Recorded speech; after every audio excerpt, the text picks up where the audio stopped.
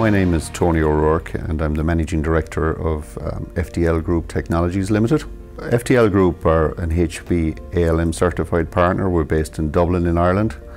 And our customers typically are those who are implementing enterprise applications and who have a strong focus on quality. So we use the HP application lifecycle management tools to assist those companies to implement test management, functional test automation and performance testing solutions, either on-premise or on SaaS. We partnered with NNIT in Denmark. NNIT, with over 2,000 staff, specialise in the delivery of IS application and infrastructure outsourcing solutions to the life sciences sector. FDL Group worked with NNIT to deliver TMLS, which is Test Management for Life Sciences.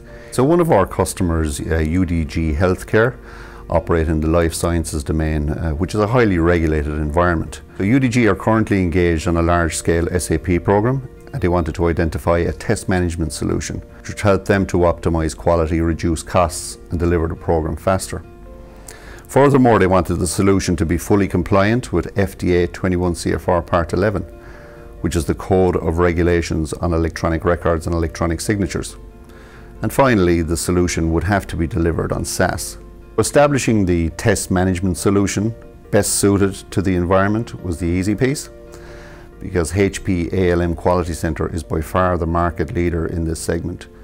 Quality Center gives full visibility into developer activities and lifecycle processes, from requirements management to testing and fixing defects.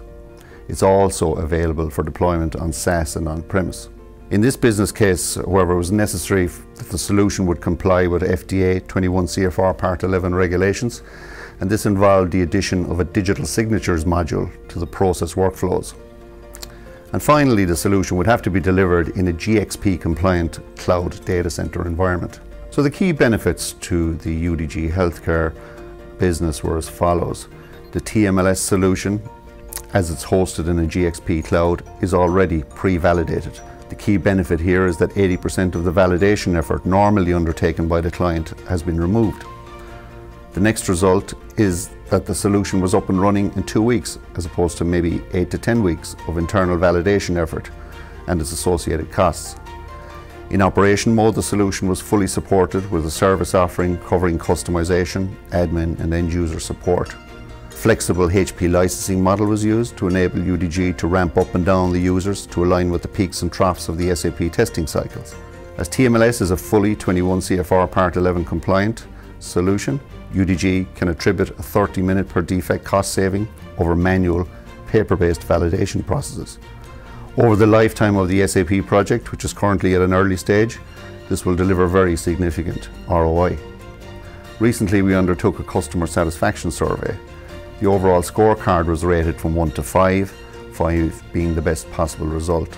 The results received back from UDG in the survey had a scorecard rating of 5, so we must be doing something right.